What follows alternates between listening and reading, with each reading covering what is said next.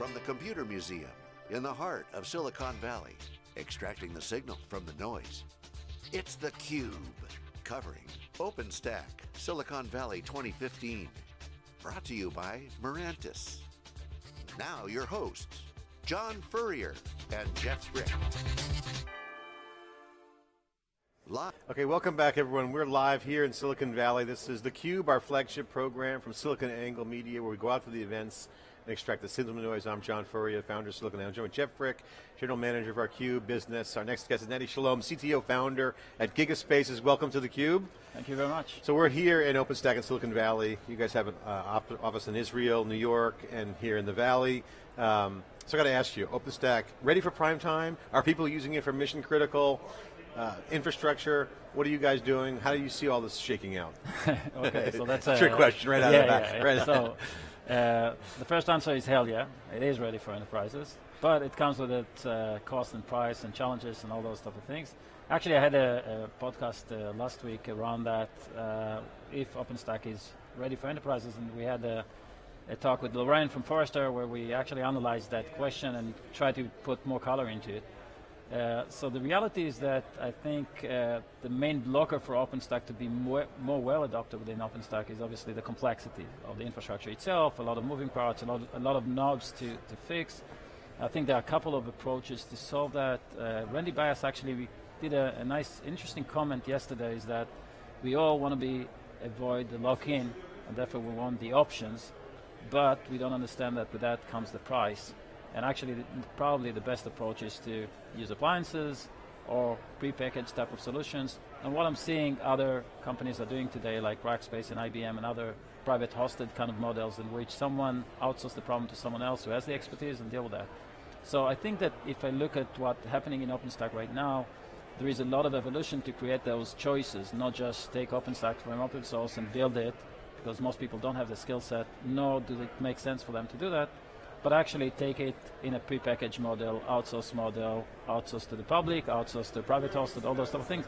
This is going to be, in my view, critical to the adoption and success of OpenStack in the enterprise right now. Especially since the catalyst of the whole thing was AWS in the first place, right? Exactly. Dial it up, drop your credit card in, and you've got compute power. You think that would really be a driver to get OpenStack, it's never going to be quite that simple, but really be driving hard towards that direction. I think that's the only solution in my view.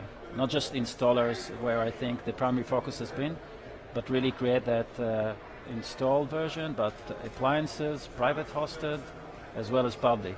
And actually for smaller companies to consume OpenStack, public will probably be the only option. For enterprises that are mid-size, the private hosted would be the main options, and only the big ones that have a lot of engineering forces would actually do the other ones, but those are just few. There's a lot of engineering involved in DevOps, right? DevOps is a great thing. We love it. Agile, you shipping code. We just shipped some new code this morning for one of our DevOps projects, and it's a great ethos. We can't deny that. Yep. However, most customers have a lot of old stuff. They have servers, they have storage, and a lot of stuff's been happening over the past, say, 6 to 7, 8 years in memory, flash, hyper and converged infrastructure, seeing VMware out there in a lot of the enterprises. So complexity is there, but the price is also going to be associated, as you mentioned. But there are economic advantages. Can you share your thoughts and opinion on some of those dynamics? How do you balance the innovation on the infrastructure side under the hood that people are building internally, and then now layering, Kubernetes, containers, it's great, love and peace. But at the end of the day, there's realities. Yeah, what's your take on that? That's an excellent segue to something that I've been pitching quite a bit for a long time, which I'm quoting, the only constant is change. And I think it shifts the way of thinking on how we deal with that type of reality. So we need to accept the reality that the only constant is change, that we're going to have new tooling. We're still going to have, especially from an enterprise, legacy system, and they're not going to go away that quickly. And we're going to have the next big thing that is coming, and actually coming faster than used to be.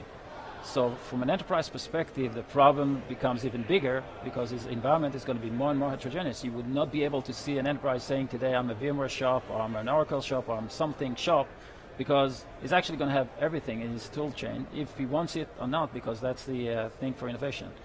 That, in my view, shift the value and as well as the problem to more of an integration problem than it used to be.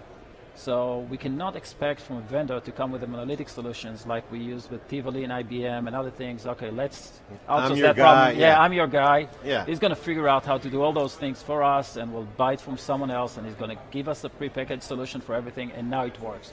That's not going to work because obviously that vendor would, one, lock you in. Second, he's not going to be able to embrace that change himself. So I think that right now the main challenge is how do you integrate all that? How do you create an integration tool with existing stuff and new stuff? Exactly, that you could yourself, without being dependent on a vendor, plug in those new stuff, but it would look from an end user perspective, from the users that need to consume those stuff, as a holistic solution, as if it was pre-integrated. And that's something that, for example, we're focusing on. You mentioned appliances earlier in your early comment, because that was, people were against the appliance. Exactly. Oh, I don't want another box. That was kind of like, sprawl, that conversation around server sprawl, going back, a decade ago. Consolidation, virtualization certainly changed that game. But now you're seeing the trend tip back to, as Oracle says, engineered systems. So actually not a bad thing. I can plug something in, it works. My iPhone works. Android kind of flakes out a little bit here. But that's kind of the mode, this iPhone kind of mentality where, hey, I want to drop something in. I want a bulletproof, I want an SLA, I want the scale. I don't really care. It's in a box. That's what we hear from customers. Do you agree with that? And how do they manage that? The reason why people were scared away from appliances is because of the lock-in concern. But if the appliance itself takes an open technology and pre-package it for me and do the same thing that I could do myself, then there is no harm doing it, because what value would you get to do it yourself? Actually, no value.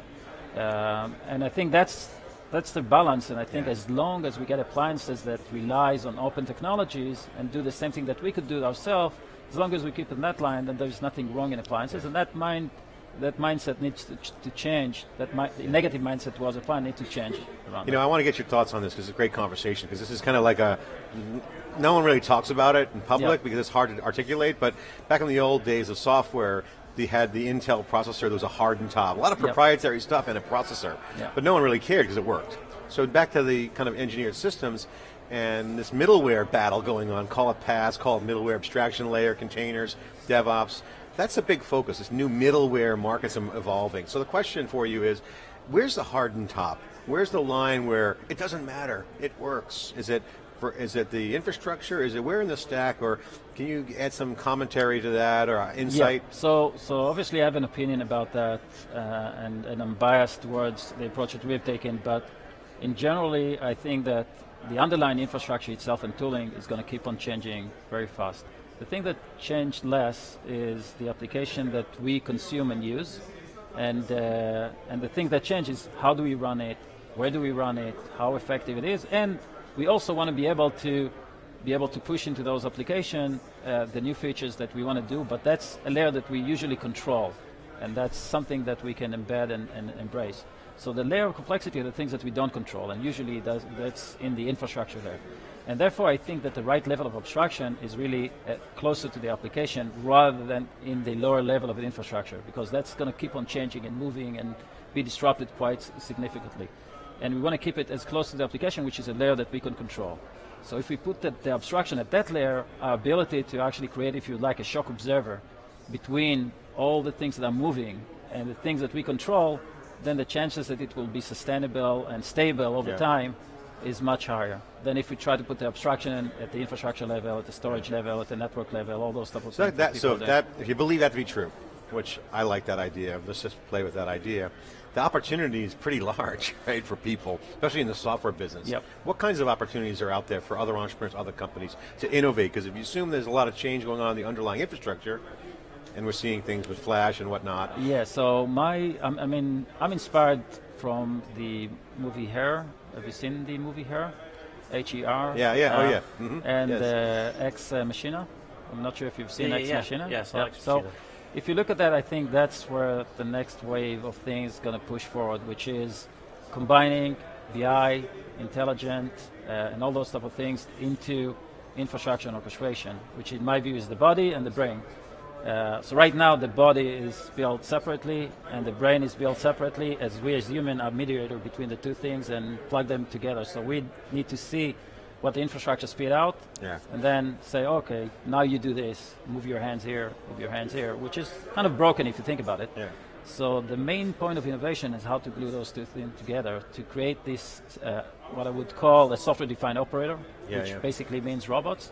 It's very similar to what we're seeing right now with self-driven cars, autonomous cars, if you like, where we used to, as humans, we either hold the driving thing, but we know that as drivers we're not that good and we make a lot of accidents, and those are areas in which you could innovate quite a bit. And I think that's the main area of innovation. How do we take a lot of that manual work, a lot of those things that are fairly complex, put the robots inside and get them to be I think that's great automated. insight. I mean, I think if you look at how people would take an approach to a market, they go, oh, here's my silo.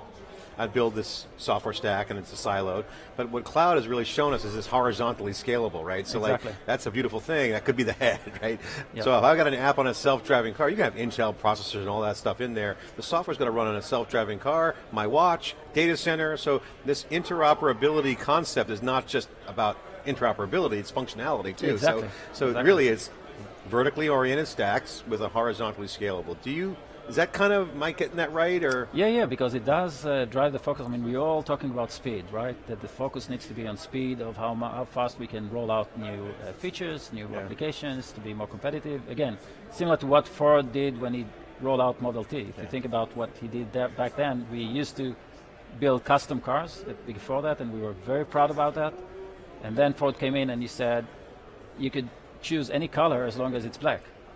And shifted all the thinking on when you scale, you have to think of how fast you could roll out things, not how special they are.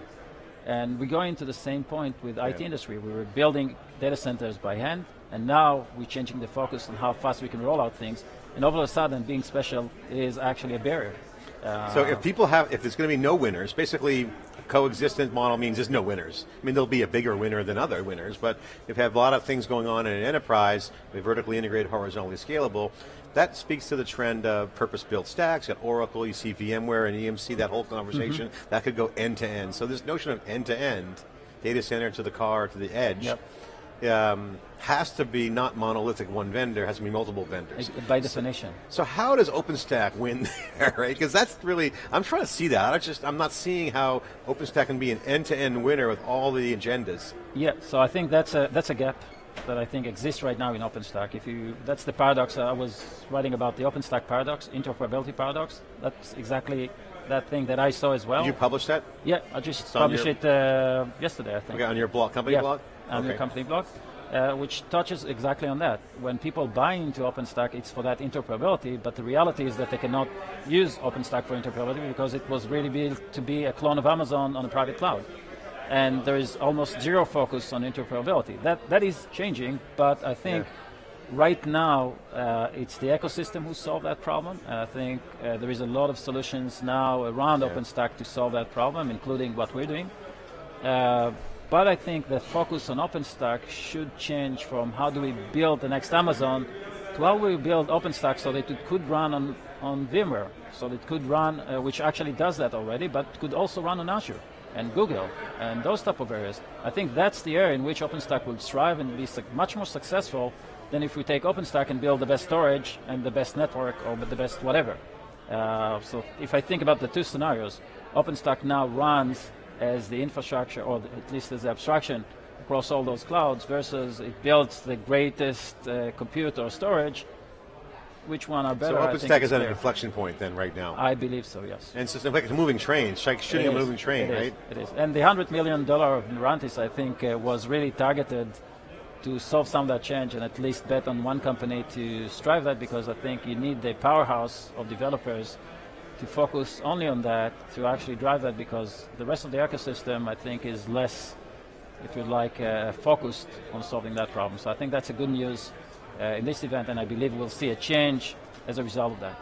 Final question for you. Is there a hybrid cloud? Does it exist? Is it a category? I mean, you got public cloud, you got Amazon, you mentioned that. Private cloud, we're seeing that. Those are tangible solutions people are deploying.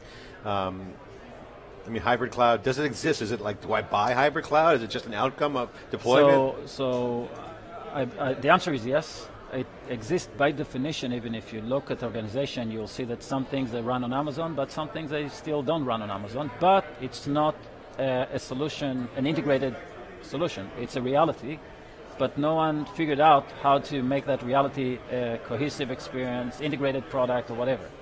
And again, if you look at in any enterprise, you'll find them using not just Amazon, they will be using something else as well, and they will be using VMware as well, and they will still be using VMware. So hybrid exists, it's just not there as a solution, not as an architecture, not as a product. And I think that's kind of the gap that we're talking about. Kind of like distributed computing, it's out exactly. there. It's out by definition. I mean, you're using iPhone, but in your organization they would be using Android as well and some other things. So by definition, it's going to be even more and more hybrid.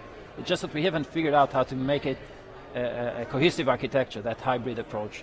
That awesome. Thanks for your insight. Really appreciate you taking the time coming on. Nati, the CTO of GigaSpaces, founder, doing business and mission critical applications in the cloud. Obviously, the Harden top is close to the applications. Everyone's going to be winning.